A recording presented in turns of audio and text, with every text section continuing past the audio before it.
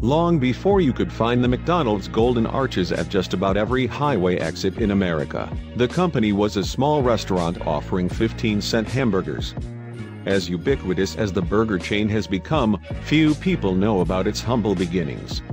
To fully understand, it's best to take a look inside the McDonald's standing on 10,207 Lakewood Boulevard, Florence Avenue in Downey, California.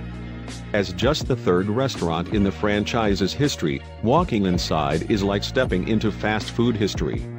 Prepare to get nostalgic, and take a peek inside the oldest operating McDonald's in the world.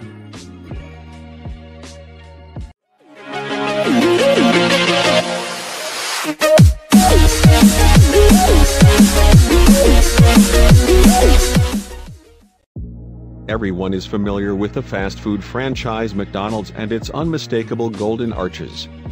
Yet, not many know much about the early history of the company.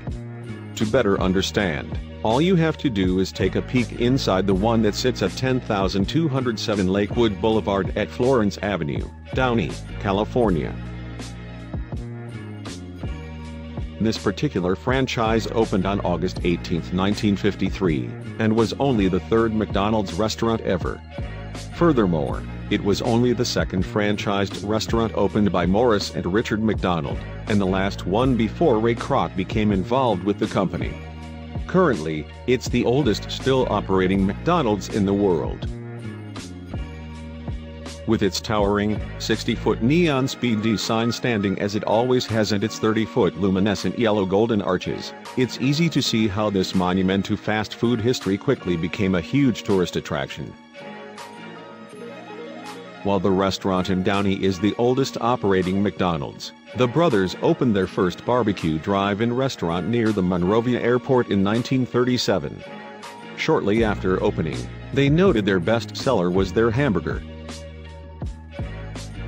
In 1948, the brothers closed their doors for 3 months to renovate and reopen as a walk-up hamburger stand.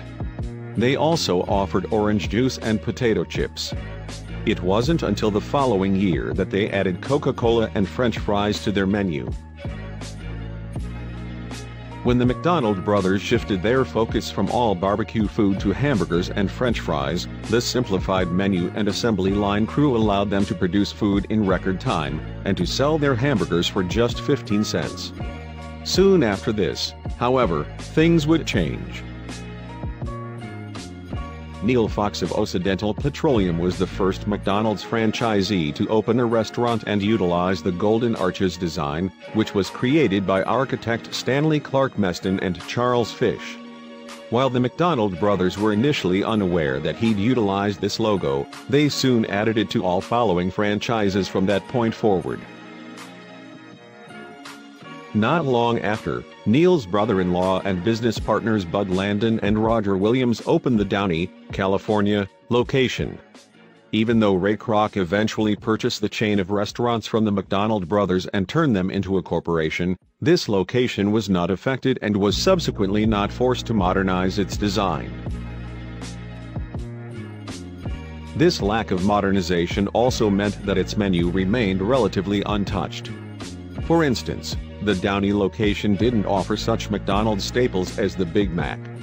Sadly, though, when Kroc opened a modern franchise just half a mile away, sales at this location dwindled. In 1990, after years as the only remaining independent McDonald's in existence, they were forced to join the corporation. An earthquake in 1994 caused severe damage to the building, and it was set to be demolished shortly thereafter. That was halted, however, when it was recognized by the National Trust for Historic Preservation as one of the 11 most endangered buildings in America. Since then, it's rebounded and become a popular tourist destination.